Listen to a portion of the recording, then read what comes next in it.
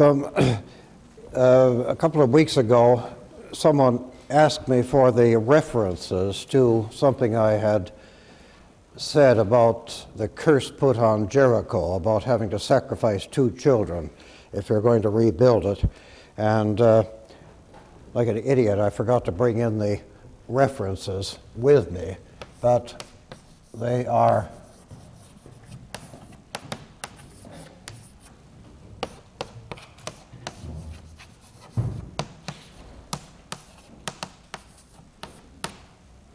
those 2.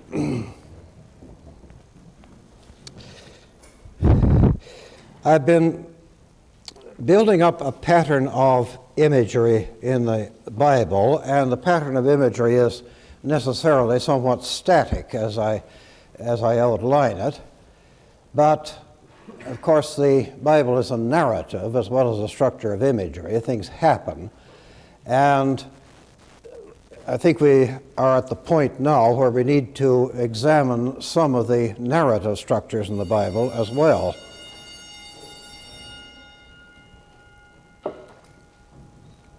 Now remember, at almost the first lecture, we suggested that the history of Israel in the Old Testament presents a series of falls and rises where Israel turns to apostasy and gets into trouble, is invaded or conquered by another country, and then is sent a deliverer after they've changed their minds, and are brought back to something approximating their former state. And this you might represent as a U shape of fall and rise. And I think I mentioned that U shape is found everywhere in the Bible, not only in the historical parts, but in such things as the book of Job and Jesus' narrative, a parable of the prodigal son. Now, we saw that there was a series of these narrative movements, and that the first historical one, that is the one following the fall out of the Garden of Eden, is the descent of Israel to Egypt and its deliverance from Egypt. Now that is the model for all the other sequences. The Babylonian captivity and the return from Babylon is thought of simply as a repetition of the deliverance from Egypt. And over again in the Psalms and elsewhere, Jehovah says, I am the Lord thy God, which brought thee out of the land of Egypt. And Jehovah has actually been described by a German scholar as the out of Egypt bringing God, which is the kind of thing Germans do. And the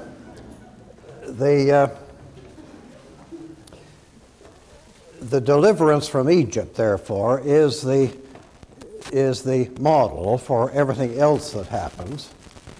Part of the reason for that is that usually the descent is an error or a sin, that is an apostasy on the part of Israel.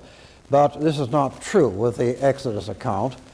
The Israelites seem to have done nothing wrong as far as we can see in entering Egypt.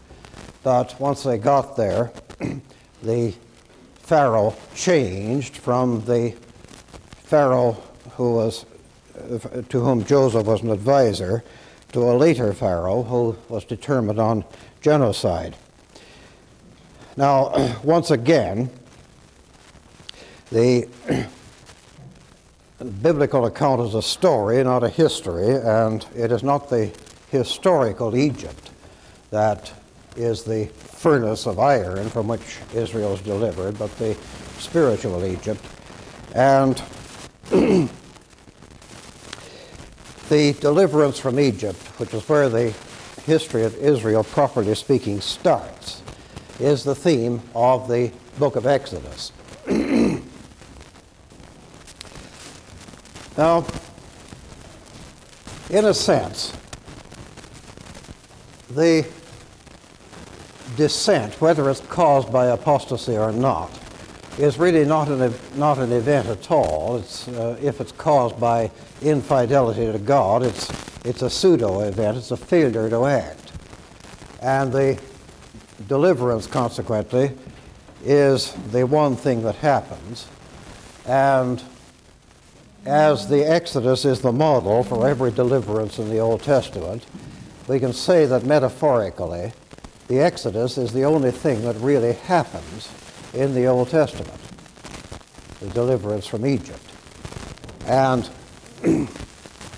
hence, in the Christian Bible, the Exodus would, more than any other event in the Old Testament, be the type of the most important antitype for Christians, that is the resurrection of Christ.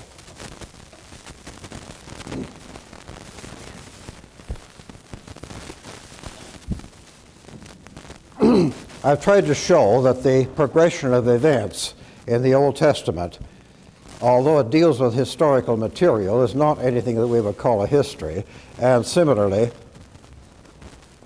that the life of Christ is portrayed in the Gospels, though it is the life of a real person, is not presented in any recognizable form of biography.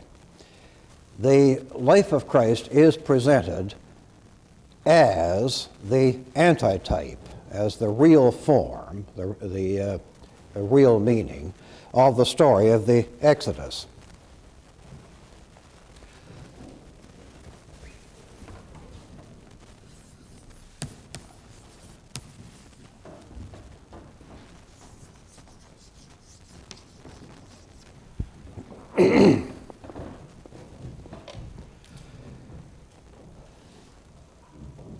In the first place, we begin with the story of the birth of the hero whose life is threatened. That is a story that is very much older than the Bible. It was told about a Mesopotamian king, Sargon, centuries before the time of the Exodus. And the story of Moses is that his birth was a threatened one.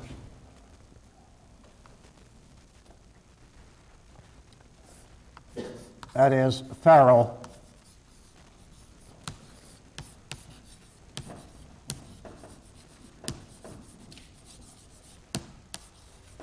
but it's not in the strict sense of the word a massacre. Nevertheless, it is genocide.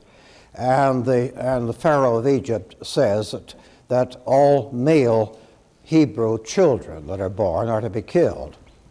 And that corresponds to the slaughter of the innocents.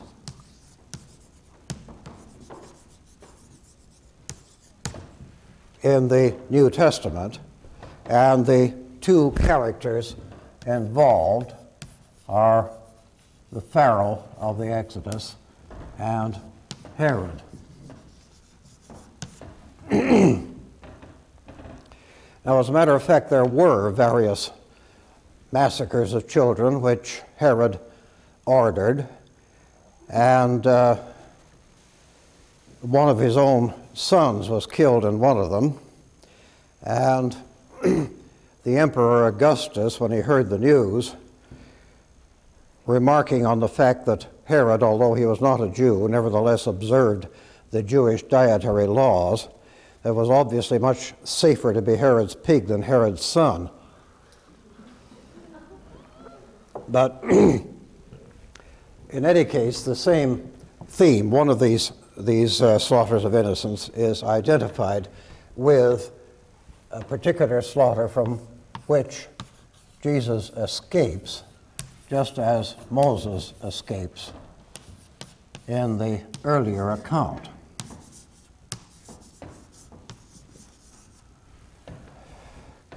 And you notice the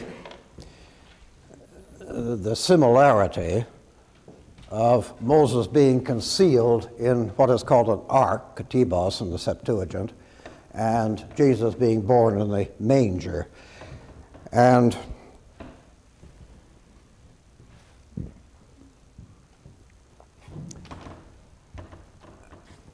then Moses, then you remember that in the gospel account,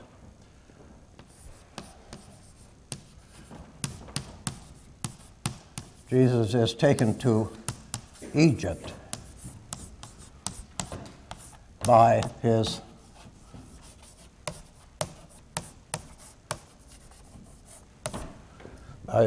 figures Joseph and Mary. In the earlier account, Moses grows up in Egypt. And the names Joseph and Mary recall the Joseph who led the Israelites into Egypt in the first place, and the Miriam who was Moses' older sister. In fact, there is a surah of the Quran that identifies the Miriam of the Exodus story with Mary of the Gospels. And naturally, Christian commentators on the Quran say that this is ridiculous, but we must remember that the Quran is speaking from a totally typological and ahistorical point of view, and from that point of view, the identification makes sense.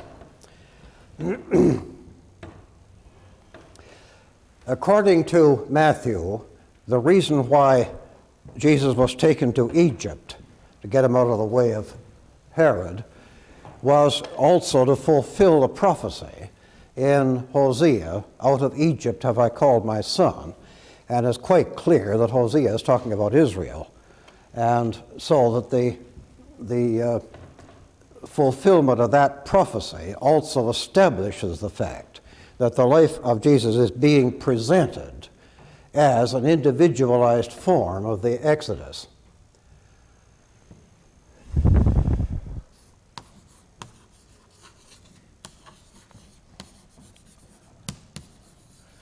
So Moses organizes the 12 tribes of Israel, and Jesus gathers 12 disciples.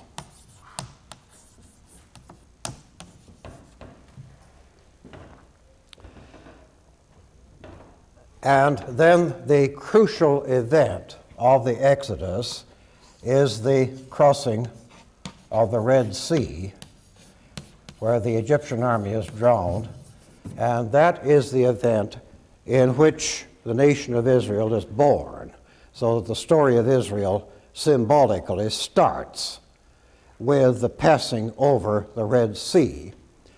And the corresponding event in the life of Jesus is the baptism in the Jordan, where he is recognized audibly as the Son of God. And it is at the baptism that the two oldest Gospels, Mark and John, begin. The infancy stories of Matthew and Luke are later material. I don't mean that John is the oldest Gospel as we now have it, but the kernel of it is older. And then there follows the 40 years wandering in the desert, and immediately following the baptism, Jesus wanders 40 days in the desert, the period which is commemorated in Lent, and which was the period, according to the Synoptic Gospels, of the temptation. And by withstanding the temptation, Jesus fulfills the law, which is also the point about the 40 years in the desert for the Israelites. The law is received from the top of a mountain. and it is also in Matthew, the Sermon on the Mount, which contains the kernel of so much of the gospel. And if you look carefully at the Sermon on the Mount, you will see that a great deal of it consists of a commentary on the Ten Commandments.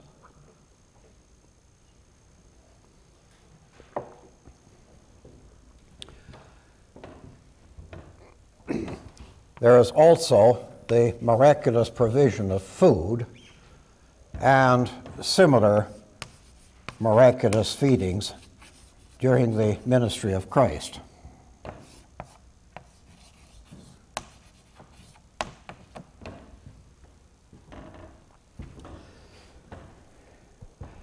Now, if you look at Numbers 21,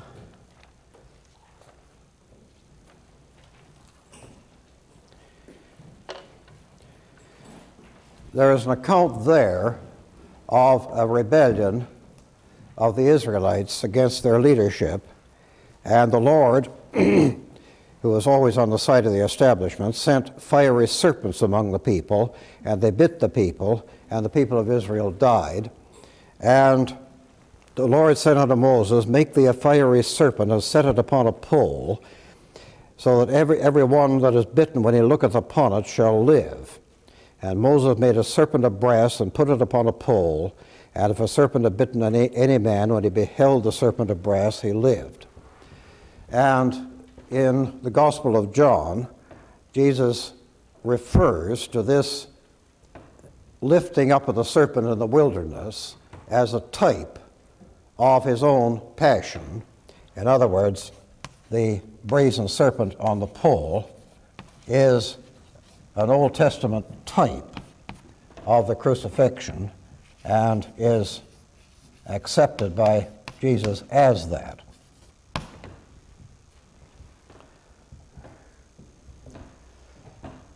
We are then told that Moses dies in the wilderness. He climbs a mountain from which he can see the promised land, but he has already been told that he cannot enter the promised land because of the fact that he performed one of his miracles in a fit of bad temper. And so his successor, Joshua, is the one who invades and conquers the promised land.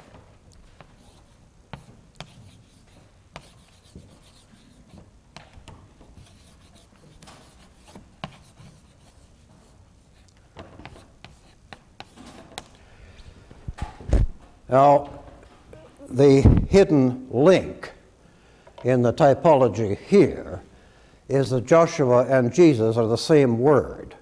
Jesus is simply the Greek form of Joshua, and consequently, the conquest of the promised land is the same thing as Jesus' opening up of the spiritual promised land and his conquest over death and hell.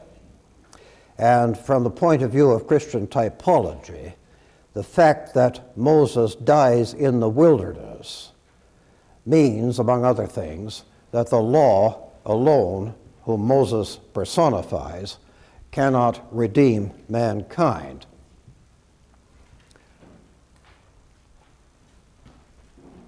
Consequently, when at the beginning of the Gospel of Matthew, the angel Gabriel tells the Virgin Mary to call her child Jesus or Joshua, the typological meaning is that the reign of the law is now over and the assault on the promised land has begun.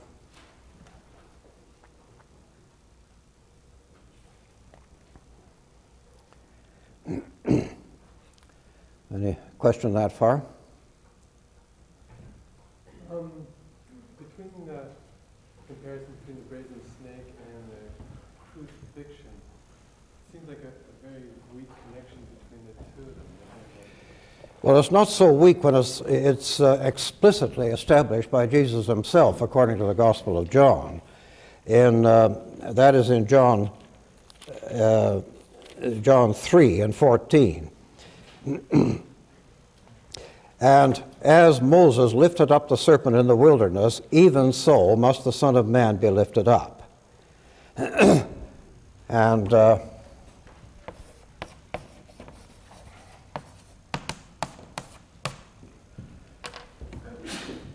the serpent in the wilderness was, according to the book of Kings, actually put into the temple and became an object of adoration. But it was removed from the temple by Hezekiah, who was afraid that it would give rise to idolatry. But it obviously was a very much more important emblem in the symbolism of the Old Testament than the amount of space given to it indicates. Are you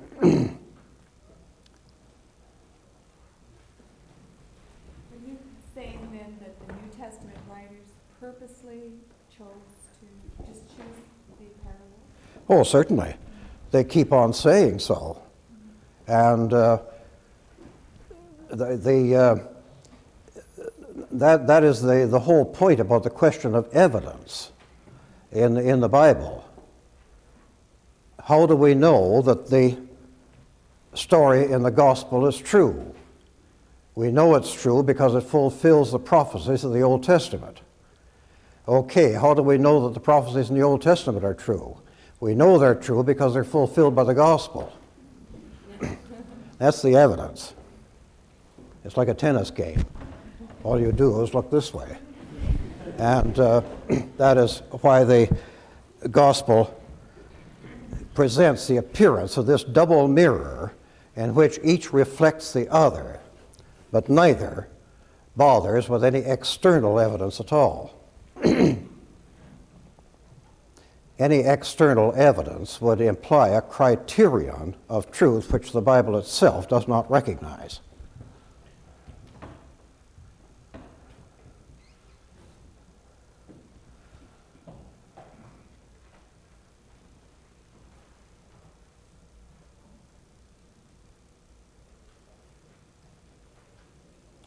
So that if you see a television show which proves that somebody has been to Mount Ararat and finds that there was a big building on top of Mount Ararat with spaces for animal cages in it, it doesn't prove that the Bible is true. It merely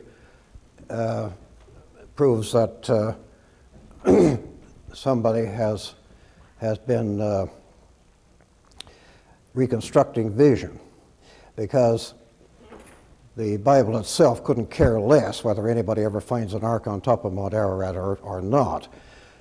Proofs of that kind belong to a mentality which are totally different from any mentality that could conceivably have written any part of the Bible.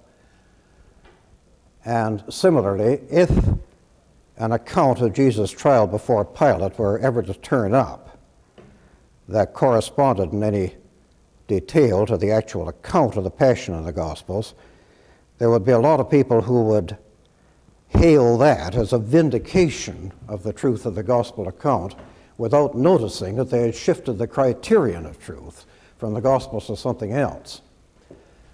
That won't do for this kind of thing. You have to focus your whole attention on the text that is given there.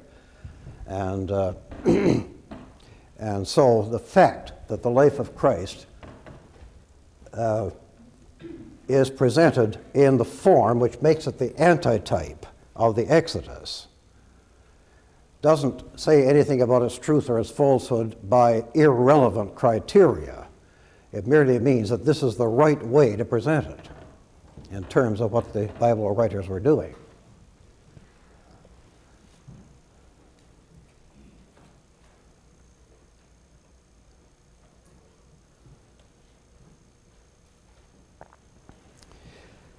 Now, this is the long version. There's also a short version, and the short version is even more important typologically.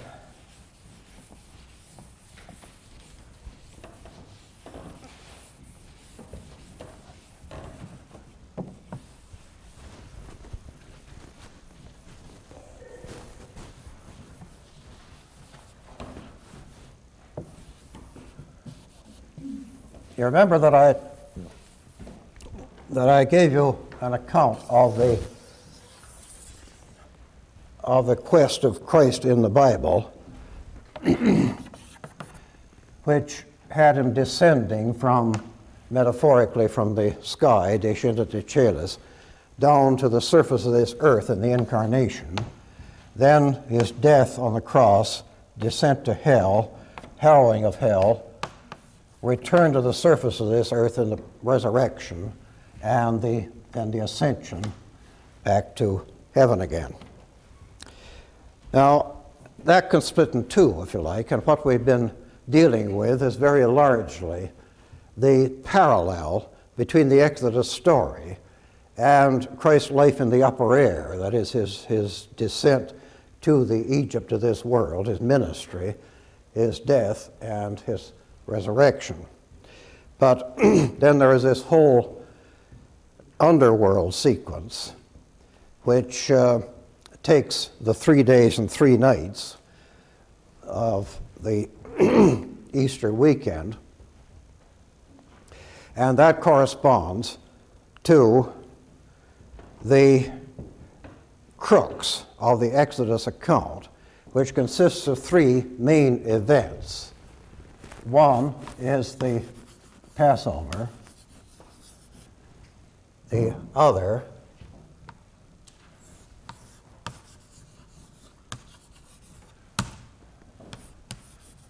the passing through the Red Sea, and the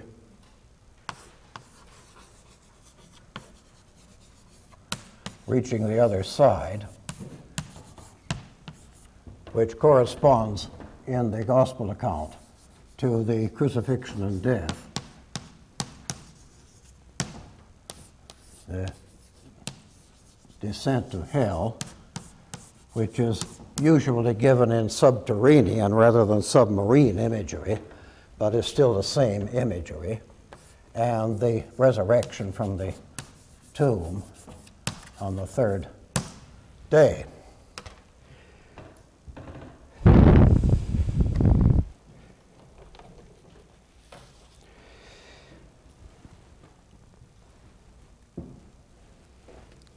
I brought in a translation of an Easter hymn by St. Ambrose, which dates from the 4th century A.D.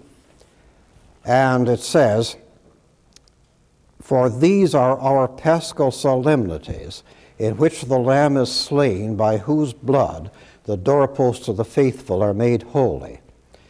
This is the night in which thou, Lord, didst first lead our fathers, the children of Israel, out of Egypt, and make them cross the Red Sea on dry foot. This is the night in which Christ broke the bonds of death and rose again as a victor from hell." And there's another hymn of the 6th century, "Protected from the destroying angel on the eve of the Passover, we have been snatched from the harsh rule of Pharaoh. Now Christ is our Passover, the Lamb that was sacrificed. Christ has risen from the grave, returning as a victor from hell." So that the typology on which those hymns are based is this parallelism between the killing of the lamb as the sacrificial victim, which saves the life of the Hebrew children, the descent to hell, where the Egyptian firstborn were all killed, and later their army was drowned in the Red Sea, and then the passing through the sea, the deliverance from the water to the other side. Is there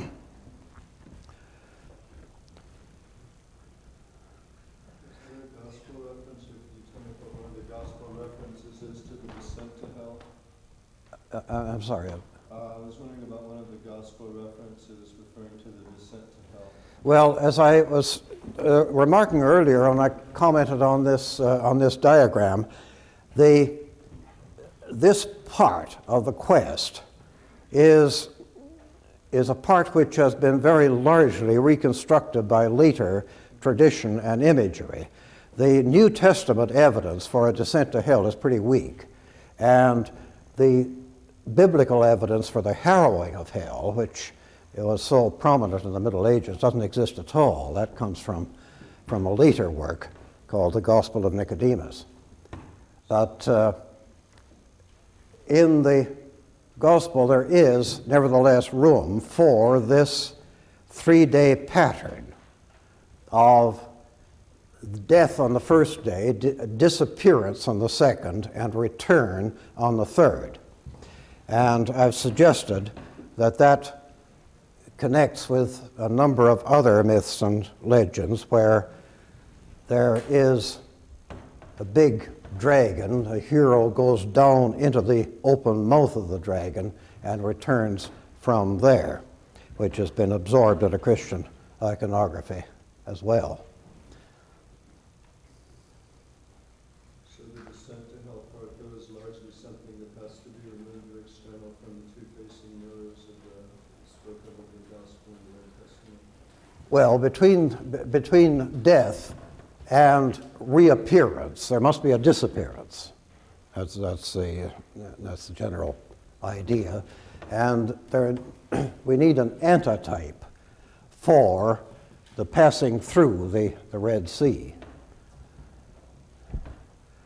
And in later, in fact, in the New Testament itself, in Paul's conception of baptism, for example, baptism is one of the antitypes of this Exodus progression, where the infant baptized is the Egyptian part of him, so to speak, is metaphorically drowned, and the redeemed part of him enters the society of the redeemed. But Paul continually recurs to baptism as a rite in which you die to this world. And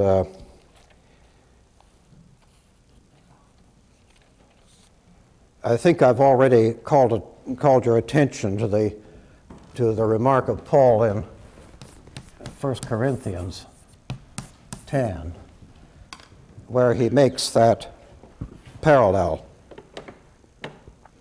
Moreover, brethren, I would not that ye should be ignorant how that all our fathers were under the cloud, and all passed through the sea, and were all baptized unto Moses in the cloud and in the sea, and did all eat the same spiritual meat, and did all drink the same spiritual drink, for they drank of that spiritual rock that followed them, and that rock was Christ.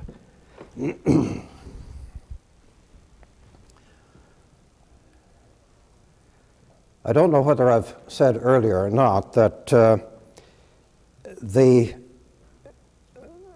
Gospels could hardly insist more strongly than they do on the parallelism between the feast of the Passover and the time of the crucifixion of Christ. That's written all over the Passion accounts in all the Gospels. And it contrasts rather strikingly with the time of Jesus' birth. Have I gone into that earlier? There is no New Testament evidence whatever about what time of year Jesus was born. And as far as we can see, the church seems to have been content to take the winter solstice festival from other religions.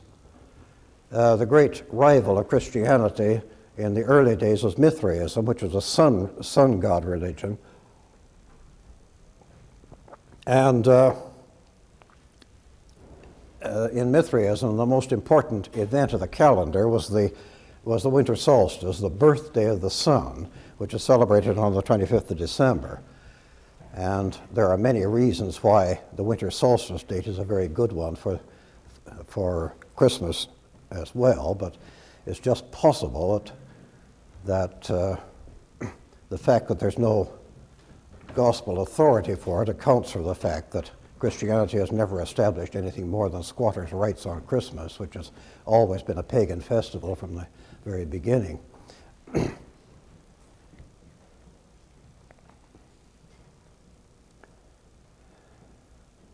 You mentioned earlier that external evidence isn't relevant to the Bible, and I'm wondering if, nevertheless, there isn't a basic level at which the basic historical facts, or the things that are often considered basic historical facts, are relevant to the text, such as the fact that Jesus is a tree. Like, we consider that to be a historical fact from other sources as well. You're just saying that they're not really relevant to each other? I'm trying to get out from under that either-or dilemma, which I don't believe in. I think that it seems utterly clear that the gospel writers are trying to tell us something, and they are not trying to prevent us from knowing something else. But what they are trying to tell us is what, from their point of view, really happened. Now, a historian tries to put you where the event was. If he's talking about the assassination of Caesar, he tries to make you see what you would have seen if you'd been present at the assassination of Caesar. But you see, if you've been present at the crucifixion of Christ, you might not have seen what the Gospels portray at all, because what you would have seen might have missed the whole point of what was really going on.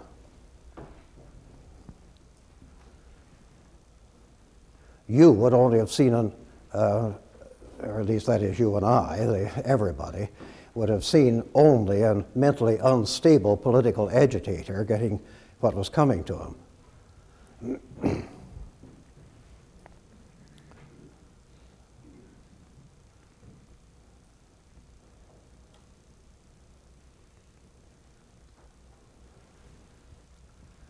Well, in reference specifically to the crucifixion, therefore, would that passage in one of the Gospels in which it's mentioned that these events were seen by a reliable witness, that sort of just window dressing for the unbeliever, if you will? I don't think the Gospels are very interested in reliable witnesses. The only witnesses they care about are the early group of primitive Christians that formed around the resurrection, and they disregard that kind of evidence of travelers coming by and that sort of thing. That's what a biographer would pick up, but the gospel writers are not biographers. And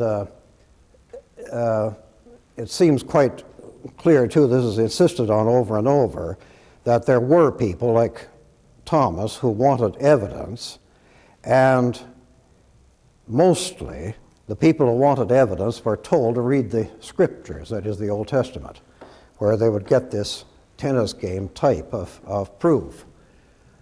And the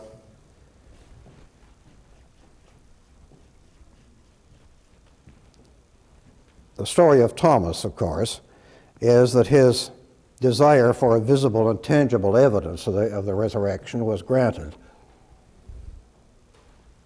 But he was also told that if he hadn't bothered with that kind of evidence, he might have understood the resurrection more clearly. And what I think that means is not that an uncritical attitude is closer to the truth than a critical one. I think what it means is that the more trustworthy the evidence, the more misleading it is.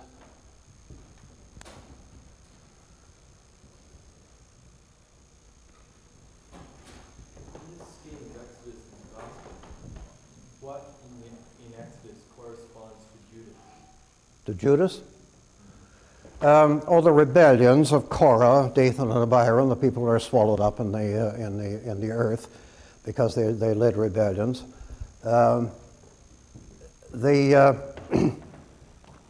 Judas story, the type of that, is not so much in the Exodus as in the prophecy of Zechariah. If you could turn to chapter 11 of Zechariah, it's the second last book in the Bible.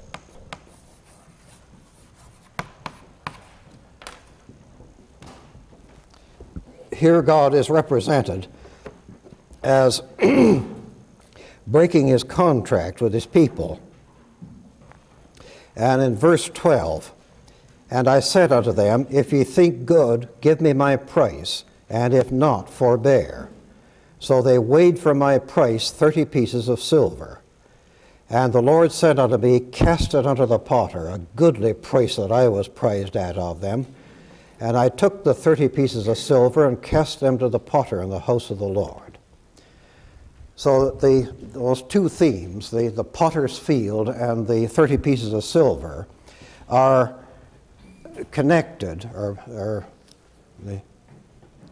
with this prophecy in Zechariah, in which God is represented as being betrayed by his people and sold for 30 pieces of silver, which according to the book of Exodus is the symbolic price of a slave.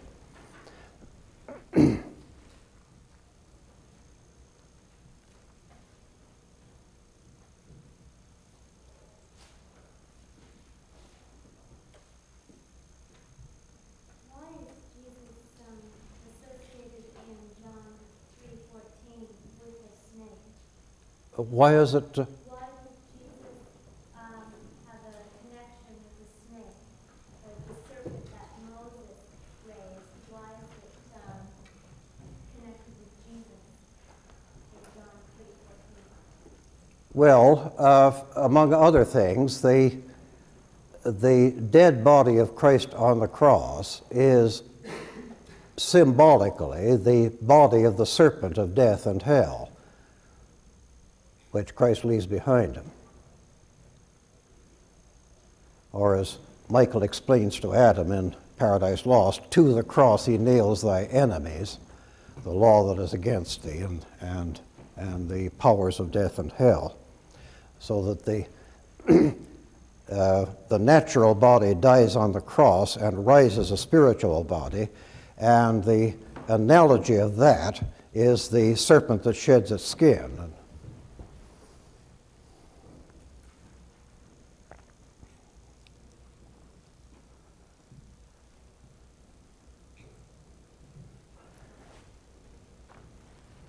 Yeah. I return to the question of evidence once more.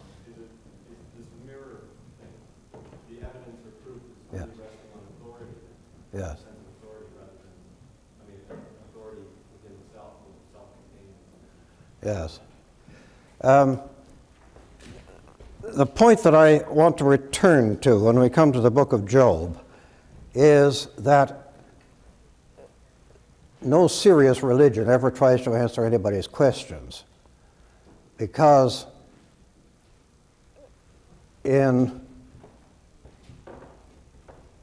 any serious or existential matter, the progress in understanding is a progress through a sequence of formulating better questions.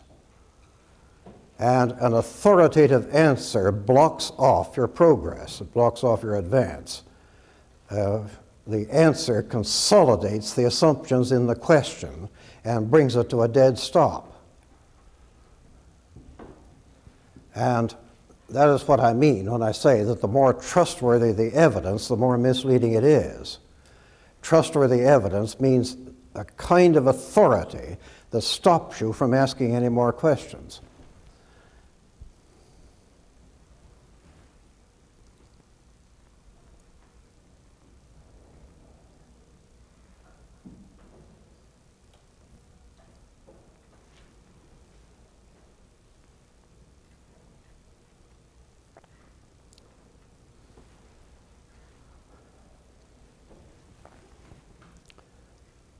Okay? Is that why law is lost in the end? You were saying that for the resurrection, law is given up. Is that because authority is given up? Authority. Well, in a sense, yes. That is, at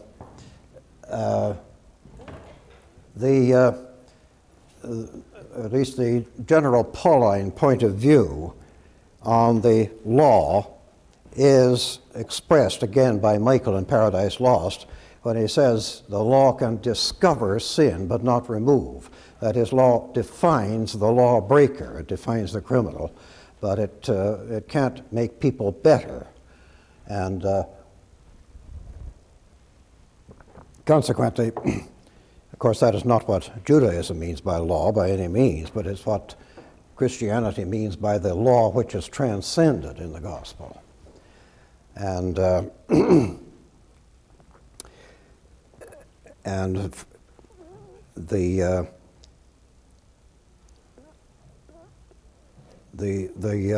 law from Paul's point of view, and the author of Hebrews as well, is something which becomes internalized. And next term, perhaps, when we go through the sequences of things in the Bible, we'll deal with that more fully.